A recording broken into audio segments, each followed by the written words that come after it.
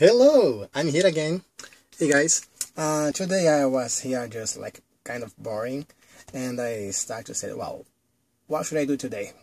So I just was looking around and I found few of more of those Timex 1000 that I have around here, and I started to think what to do with those things right now. I have like a 7 or 8 of those around here, so I grabbed 2 of those and start to play around to see what's going on and what to do. And I just figured out that the RF output it's horrible. So I just opened up one of those, start to play around a little bit. I did some digs online about the signal. I did some mods by myself, but the picture wasn't that great. So I ended doing one that I found online from a Brazilian guy, Victor Truco, and seems to be working pretty good. So let's stop to talking and let's start the fun. Okay, as a lot of you guys know, that's the little thing. That's the Timex 1000. It's a ZX81 compatible machine and has a massive 2 kilobytes of memory. Yes, and on here I do have 16 kilobytes memory expansion. That, wow, put the Timex 1000 with 16 kilobytes of memory. That's awesome. Alright, so on here, like I said, has a RF connector, audio in, audio out, and the 9 volts AC adapter. On the back here, what I just did is the mode, where now they can output composite video. That is a lot better. So let's just start here and just plug first on the RF output and see how it looks like. Sorry guys, my bench is a big mess today, but everything for the fun, you know. So just put on TV and plug it in.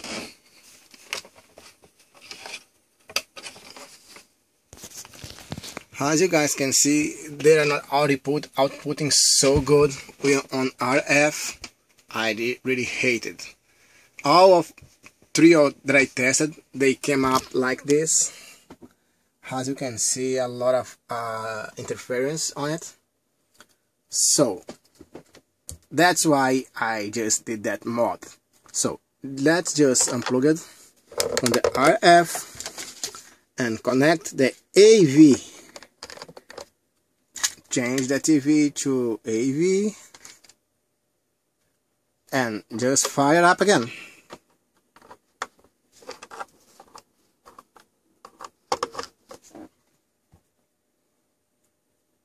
Takes a little bit, and there you are.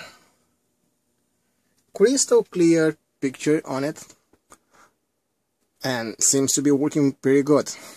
So since I don't want to spend time right now looking my cassettes and stuff like that, I will be gonna be using my laptop as an audio output, and I'm using the OTLA 2.2, where I can just get the games on it and play it in audio format. Okay, so let's connect the other end of the cable on the computer, and here I do have already a game, Alien. Let's just rock and roll, guys. So load,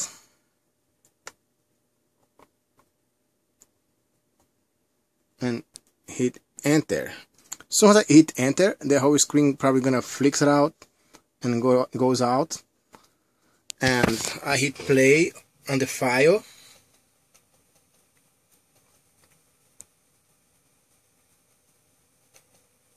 And as soon as they finish it up, they just came back. And we are ready for action. Beginners. And here we go, Space Invaders. Oh, sorry, Alien. And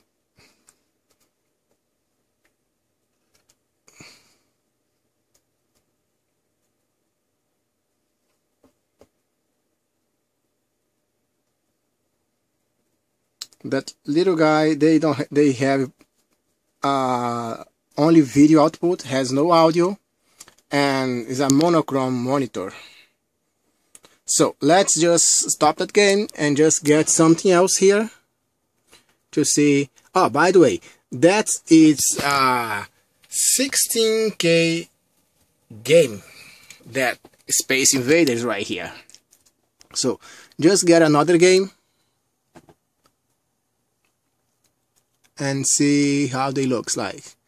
Oh, damn it.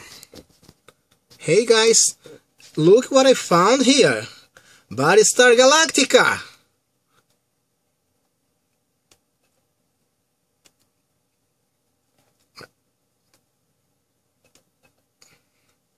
And hit open.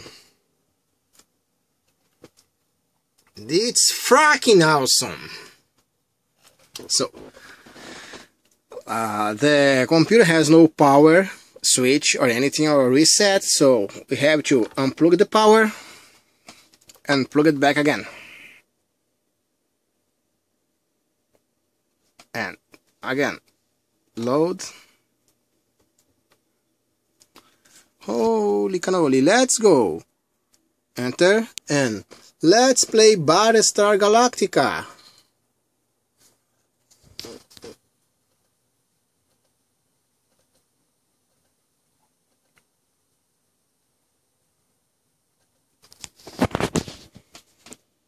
Oh, hey guys, that's unbelievable awesome.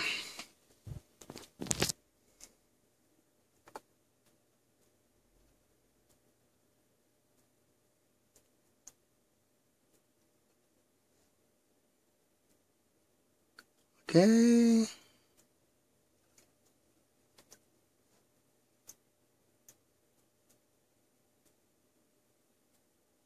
Oh, something came wrong here. I don't know why, but the game just get all crazy. Let's restart it. I want to see that game.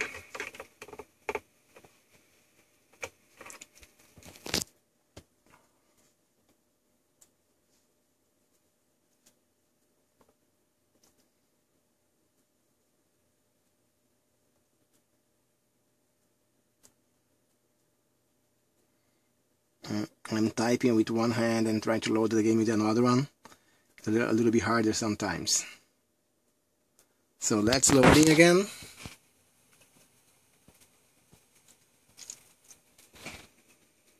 Aha!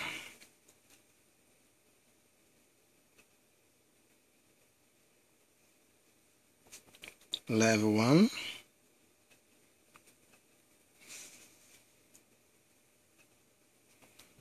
Holy cannoli, and there we are.